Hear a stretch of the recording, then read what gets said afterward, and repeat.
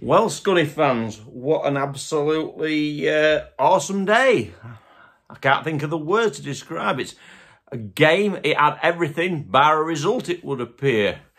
Yeah, the game's been abandoned with 6 minutes left to play of injury time.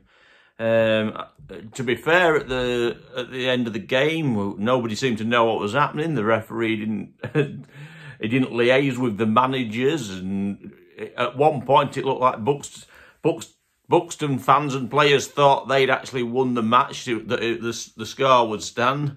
But we got to find out on Umberside Radio coming home that the actual game had been abandoned, so it will have to be played again. It was I've never experienced anything like that before. I can't say about the weather because we experienced it at Curzon the other week when it should have been called off and wasn't. Perhaps it's a get out of jail free for Scunthorpe because, particularly first half, we weren't there today. I mean, maybe that's a bit harsh to say. I think they come and did a job on us.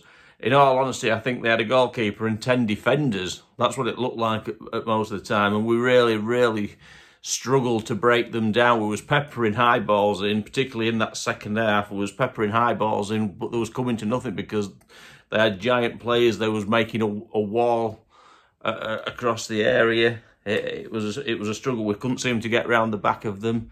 The players didn't seem to have the same drive that they had against South Shields, particularly the first half against South Shields. It seemed to be a miss. So yeah, I mean, I think if I was going to pick a man of the match today, I would probably, I was struggling. I mean, to be fair, you would probably have to give the man of the match to their keeper, to be fair. In the second half, he made quite a few saves from us when we did get some efforts into the box. But I thought they were a very physical team that were hard to break down, and I think they came with a game plan. Though they had players throwing themselves on the floor. I don't know how many yellow cards. I lost count. The amount of yellow cards that he gave out, it was unbelievable. We had the sending off as well of one of their players. The game had everything. I even got my pie and mash. I had to go into ask the stewards to let me go through the Doncaster Road end to go fetch them because they weren't doing it in our stand, and I've got to say it was very nice. And it would appear now, if we've got to have a rematch, obviously I have to have the pie and mash again because it's a rematch. It's not counted today. So I've got to say I'll have to go through the dilemma of all that again and have to rescore it. The pie and peas, I've got a report, was fantastic. There's been quite a debate going on about the football and how important food is to the game. Well, I think at the moment we've got fantastic food and we've had some fantastic football. It's like heaven. Glanford Park's become like heaven in terms of food and football. You can't fault it.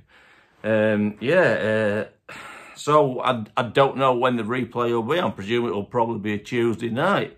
We'll have to keep an eye out on the news. Other things, the new players that came in, I don't think they did bad.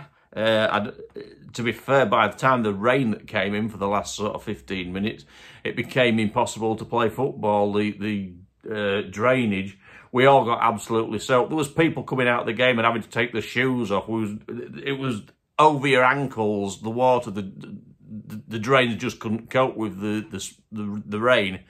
It was unbelievable. It really was. But the game's been abandoned, so no points. It's a get out of jail free for Scunthorpe United. I should imagine the Buxton fans will be pretty annoyed. But that said, they were I suppose they were quite happy when they thought they'd won it and been abandoned. They were quite happy with the game being abandoned when they thought they'd got the points. But they probably won't be very happy that it's been abandoned and they've got to make a trip back here on a Tuesday night and play the game again when they were winning. It's not an ideal situation, but Scunthorpe United can't be blamed for any of that. Nobody knew what was happening at the end of the game. The referee, like as I say, the referee didn't speak to anybody. There was mayhem in the tunnel going off. Everybody was trying. It just absolute mayhem. Nobody seemed to know what was happening. Is this inexperienced officials? I mean, at this level, I'm sure it's hard to get people to go into refereeing, and probably a lot of the younger referees that are coming through, they seem to be all younger referees that are learning the trade.